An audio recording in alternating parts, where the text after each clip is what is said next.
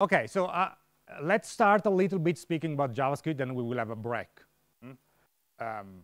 in a while. Maybe just the introductory parts more boring. So I tell you that JavaScript is, we are going to use JavaScript as a programming language. And for now, we don't care if it's for the web, not for the web. We really don't care. We are trying to learn JavaScript as a programming language, because actually JavaScript is the programming language for the web. It's the only programming language that a browser right now understands. So we are really learning JavaScript as a language, and for the first week we are using JavaScript like you can use Python, C, Java on a computer, on a desktop computer, to do stuff like those. And then we will move to the web, clearly, but to have a stronger foundation, we're going that. So the goal, again, is to understand the specific semantic and programming patterns of JavaScript so that you can, as your colleague, say, either not love or hate JavaScript, something in the middle. And so we can all share this sentiment. And we are going to refer mostly to the 2015 version of the language. So JavaScript is way older than that, but we are going to use a relatively modern version of JavaScript that is currently supported on server side, basically on computer, through Node.js, and client side through the browser, with the browser environment for JavaScript that is already installed in all the browsers.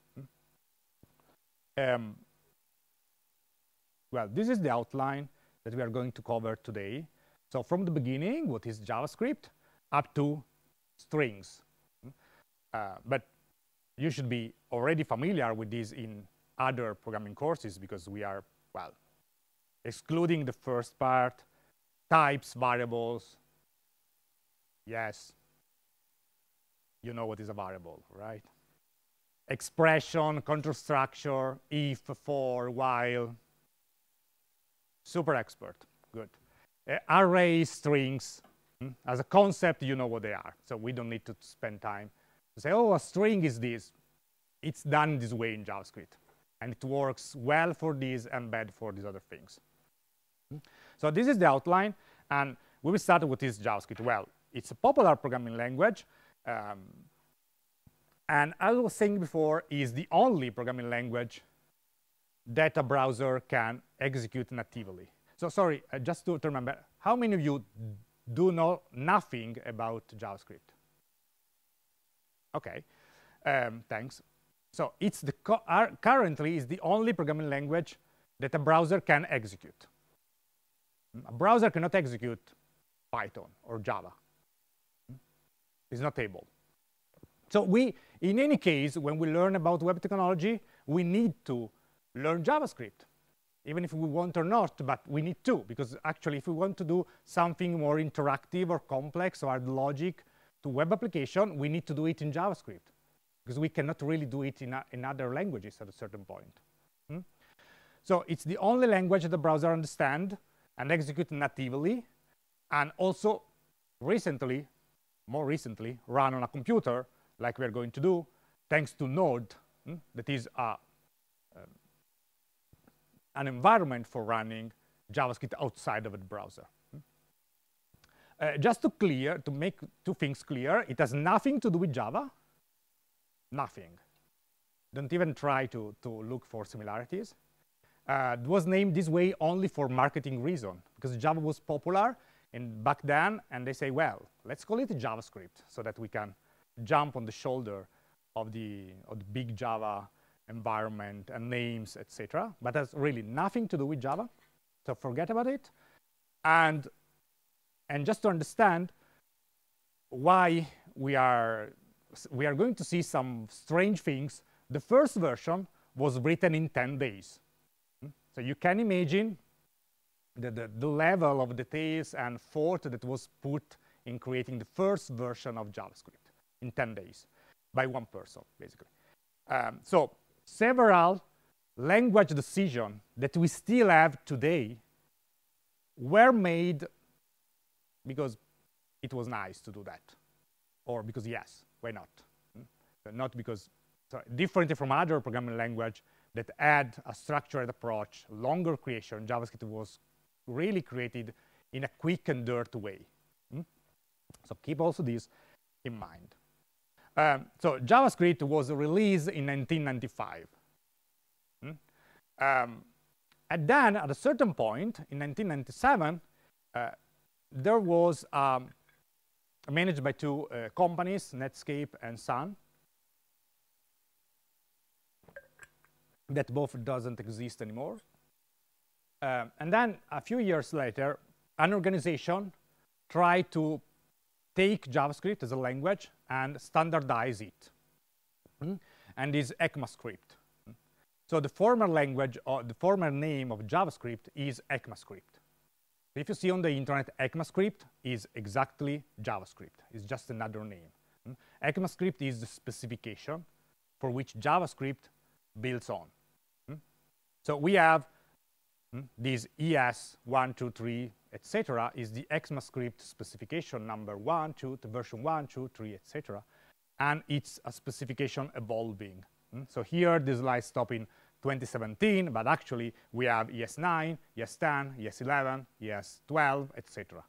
So every year, you see, every year in June there is a new specification recently. And things are becoming interesting with ES 5 and 6. We are going to speak about ES 6, but things start to be interesting in ES 5 because at that point, this committee started to say, okay, let's make JavaScript a real language. Maybe we can, add classes, and we can add modules, and we can add other things, more complex, more that brings JavaScript from let's do something at a full programming language that can be used also outside the browser. So we are, again, focusing on ES6. It is also called ES 2015 by the year.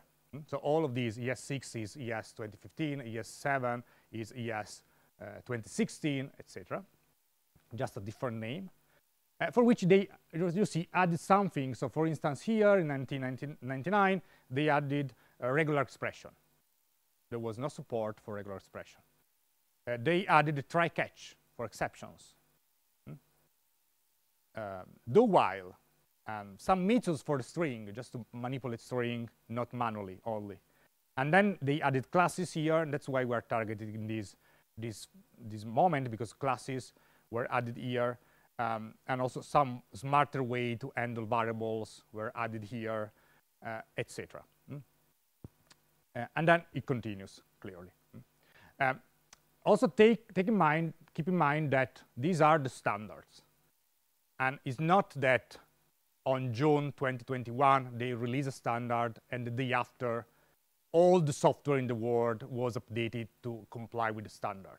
So it needs time. So browser currently don't support the newer version. Not all browsers support the newer version of the standard. So all of them support ES6, that is the baseline.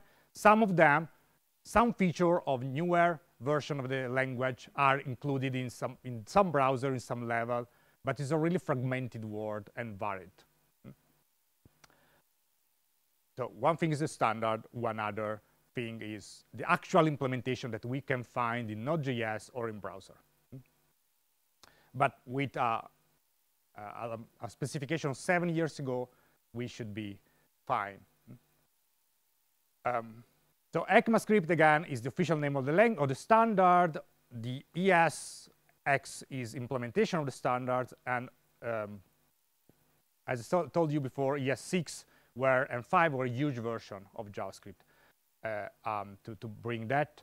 And starting from 2015, yearly release of the standard and the language started.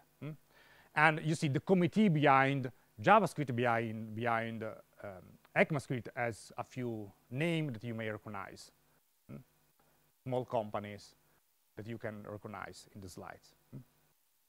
And still are there. So clearly there is the formal standard, but actually is not readable by a normal person. It's because it's highly technical, highly legal, also in some aspects, because it's a standard. So it needs to standardize things. So it exists, and if you want, it's here. But I'm not going to tell you more than this. We are not going to see the standards. Absolutely. So JavaScript work needs some engine. So these engines, so the one reported in the slides are actually used in browser. So there is the Google engine that's called V8. That is the one using Chrome, Chromium, etc., and also Microsoft Edge. Then Mozilla has its own engine for Firefox. Microsoft had an engine that was called Chakra Core that was used in Edge, but now Edge uses V8 of Chrome.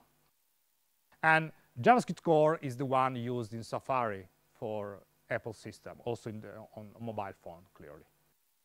So these are different engines that implement the standard, but they are developed and maintained separately, totally separately.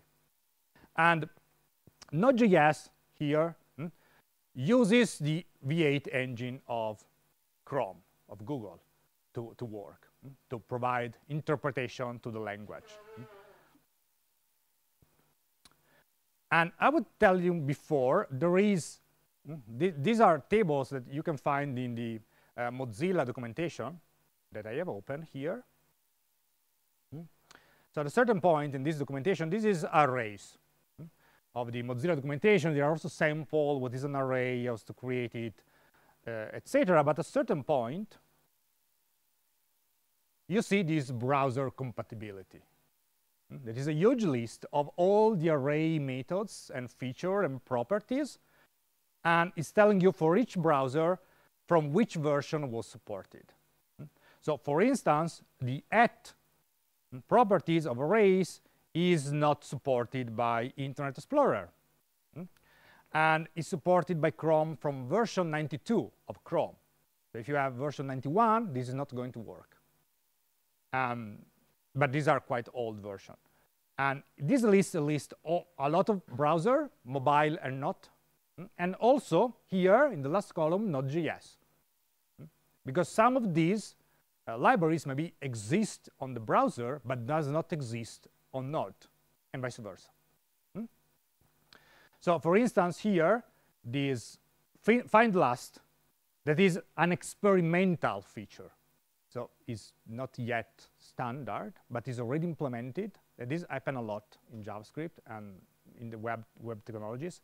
It's actually a draft standard, is supported by Chrome, and this is probably Firefox version 97, but it's not supported by Node.js at all. So there is no version of Node that supports this. And other things, like this one, are not supported, currently supported by any browser. Just a native version of, I don't know what is this, of Firefox. Clearly, Chrome and Edge has more or less the same thing since they use the same engine.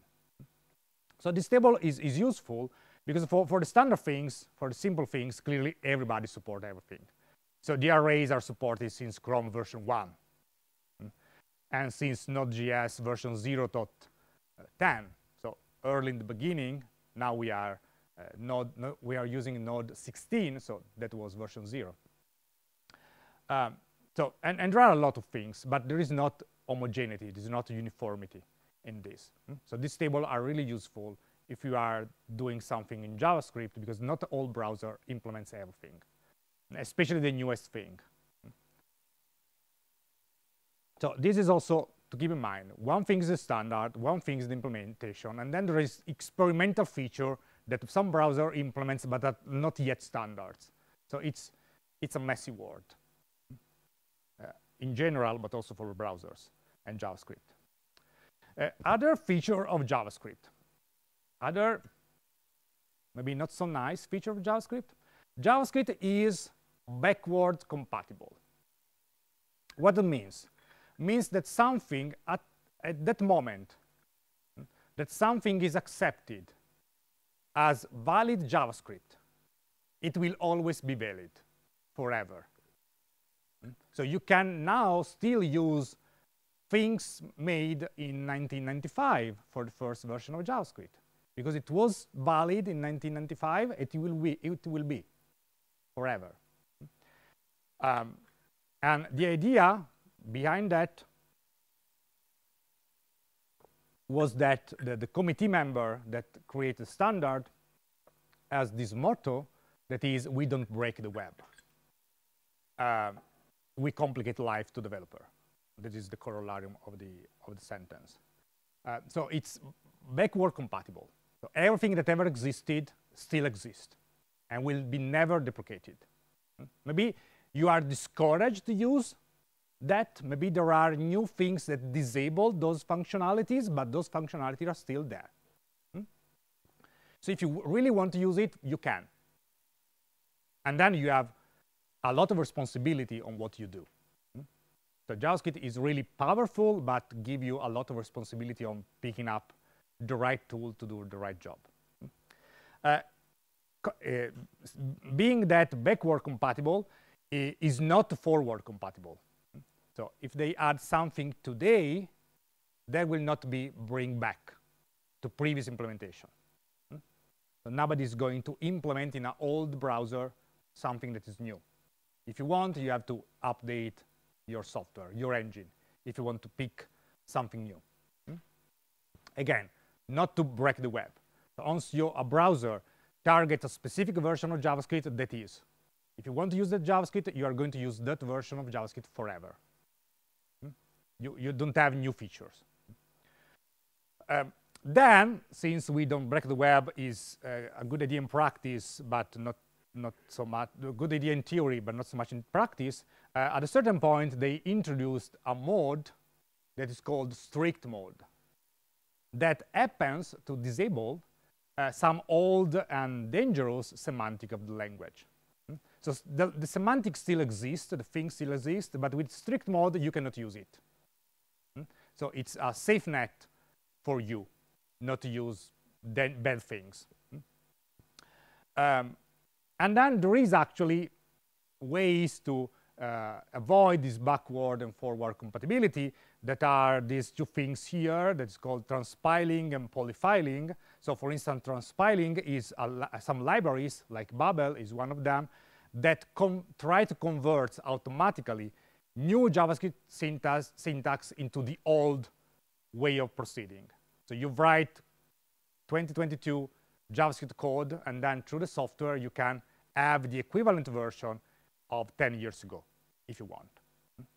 So this is to avoid some of this problem. Or the other one is polyfilling. So JavaScript version X doesn't support these, but I have a library that works with that version that adds this feature to the previous version of the language. So if I use the standard JavaScript plus my library, I can do something that wasn't possible with JavaScript. So these are the two ways in which the JavaScript community try to do things, considering this backwards compatibility and the fact that it is clearly not forward compatible. And we are going to use this strict mode always. Some new features of JavaScript actually enable the strict mode automatically.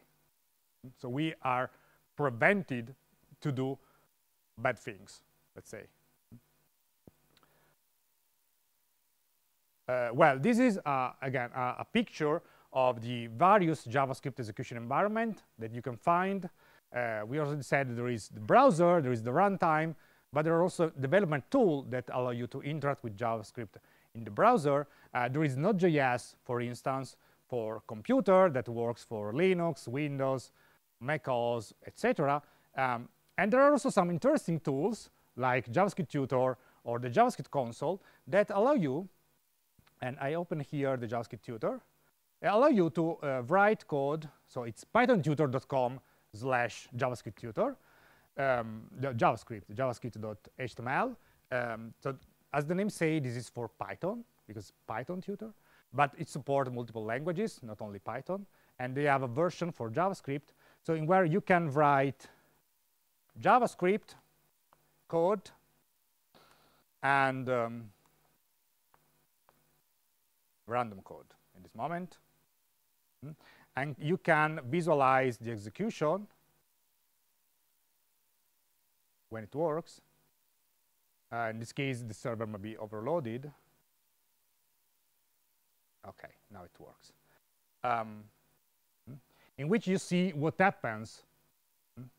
You also see a pictorial representation of what happens with data structures in JavaScript. So the first one is a variable with a number. So you see that is already there. 5 is under the variable A. The other is an array. So actually, in the container of the variable, you have a pointer to the actual content of the variable that is somewhere else in the memory.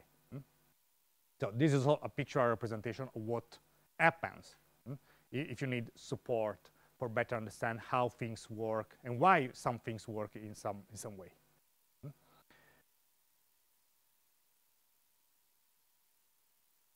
If you have questions, just interrupt me. It's not a problem. OK, this is a screenshot of JavaScript tutor. And clearly, the browsers have the console. So here, if you open a browser, let's go back here, and you do inspect elements or just inspect, you have the console tab. Let me clear it, where you can, as before, write JavaScript code. OK, it doesn't enlarge, but you can write JavaScript code, and if you press enter, it will give you a result of the operation. In this case, it's just a variable definition, a equal 5, a equal 5. And so the result is nothing, because I just made an assignment. But if I write, I don't know, console.log hello, it will print out hello, because console.log is the print, to print something on screen. So you have this in the browser. You can interact with the JavaScript that is in a web page through the console. You can experiment on your own. There is JavaScript tutor. There is Node.js. So all of these are environments that allow you to write JavaScript code.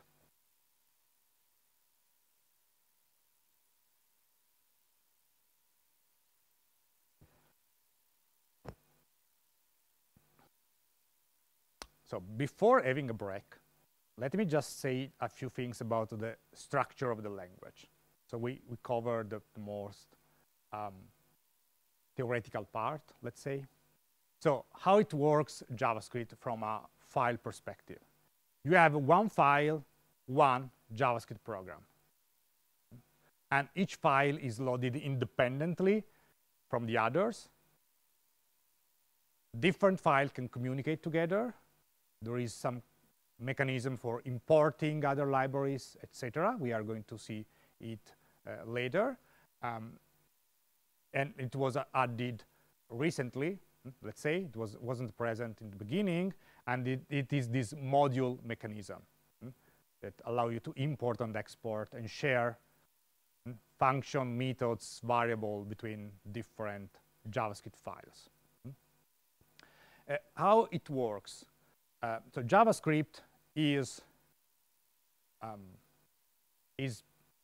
can be considered an interpreted language. Do you know the difference between interpreted and compiled language? All of you? Oh, good. So it's interpreted, can be considered as interpreted, but instead of a traditional interpreted language that is processed line by line, like Python, in which you have the first line executed, then the second line executed, etc. So this is something that happens in the console, for instance. But when you run an entire program, what it happens is that, first of all, the file is parsed. So there is a parsing of the entire file. Then JavaScript builds a tree out of the file for the execution, and then execute navigating this tree from top to bottom of the file, of this tree. So typically, this doesn't, let's say, in a modern usage of JavaScript, this is something that you don't see, but some specific strange things that JavaScript does, it can be done thanks to this mechanism. First of all, the file is parsed, is built a tree, and then the tree is executed. So it's not executed line by line as you have. So for instance, you can, in JavaScript, use a variable before declaring it. You can say print a console.log a, and then after 10 lines say, oh, a is a variable, and it's 5. And when you add, so line 10, you have console.log a, and line 20, you have variable equal to 5, a equal to 5, and it works. It prints 5. So clearly, this is possible through this. And this is bad. This is really bad. So I told you that exists, and now forget about it. You don't need to. And strict mode prevent this, actually. But this also happens for function, for instance. You can use a function before declaring it, before defining it. Thanks to this, because the tree is built by parsing the entire file. So at a certain point, it finds a function definition and links to the function execution, to the function call, even if the function call is 100 lines before the definition. So this, again, is enabled by this. And JavaScript relies on standard libraries. So there is a standard as a language, and then there is libraries that are standard that are slightly different from the browser and from the Node.js. So APIs provided by the standard libraries, by the execution environment, Node, the browser, that allow you to do things differently. So just to make an example, in Node, you can open a file on your computer. In a browser, you cannot. Because you don't typically have access direct to the file system from a browser. It's self-contained, the browser. It's a protected environment.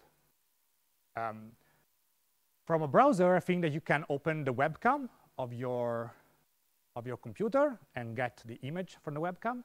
From JavaScript in a browser, from Node, I think no, it's not possible. So there are differences, not in the standard libraries, but differences in the API provided the execution environment, because one runs in the browser and one runs on a computer, on a server. So there are differences in how things work. Okay, last two things, and then we are going to have a break. So the lexical structure. JavaScript is written in Unicode. So you can do whatever you want. You can declare, as shown here, an emoji, like a content of a variable.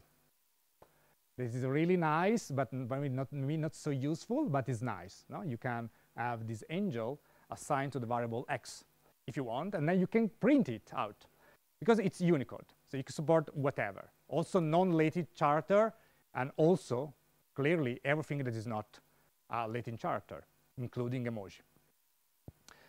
JavaScript as a language is case sensitive. Comments are like in C. Literals and identifiers, variables, for instance, needs to start with a letter, with a $, or with an underscore. You cannot have variables started with a number, clearly, because it's not a letter, not a $, it's not an underscore.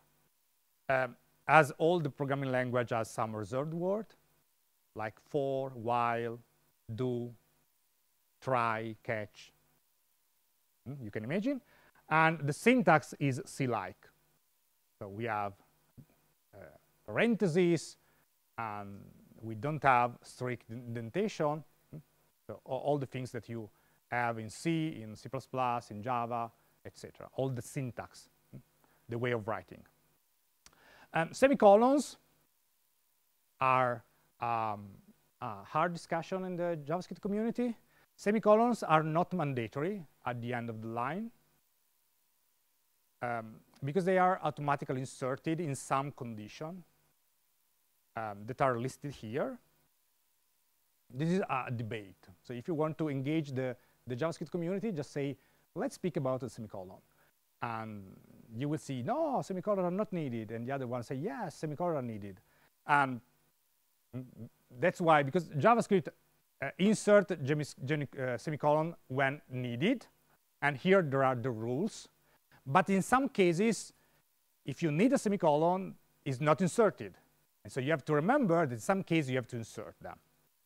So for peace of mind, we are going to use semicolon at the end of the line. So in reality, during the course, we will loosely follow the Google style guide for JavaScript. Google has an internal document that made publish on how they develop with JavaScript. That is a style guide here, listed here. And so we are going to follow that as convention, even if they are not standard in the language. And so we are going to use semicolon. First, to avoid remembering those rules. I don't remember those rules. And second, to prevent problem. Because even if you remember those rules, there will be one moment in your life in which you should have added a semicolon and you didn't. And if you have a 1,000 lines long program, then it will be fun to find where the semicolon should have been added. So as a norm, we are going to add semicolon at the end of the line, even if it's not mandatory. So you can skip it, but if you have problem, then have fun. If you don't want to have problem and don't want to remember this, just add semicolon. And the rules for semicolon are the same as in the other languages. So at the end of the line, a semicolon. But here there are rules. And before moving to strict mode and something more, a little bit more, oh, no, let me do strict mode so that it's actually finished this set of slide. So the strict mode is that directive added to prevent using previous bad behaviors from JavaScript. And it's just a string. It's actually writing in the first line of your JavaScript code, use strict. That's it, as a string. So older version can ignore that. It's backward compatible.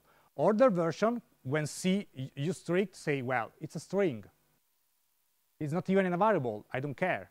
And doesn't give error. But the newer version recognize that that string has a special meaning, and it's a directive. And from that on, disable a series of behavior in the rest of the code. So at the beginning of the course, before moving to React and to some more advanced feature in JavaScript, we always start our programs with use strict. First line, use strict. And then we can start programming. What means that code is executed in string mode. For instance, there are some examples, but not all. Eliminate this problem in which you can define a variable, use a variable before defining it, for instance. Fixes also some mistakes that make it difficult for the engine to perform some optimization. So code could be more optimized from the engine.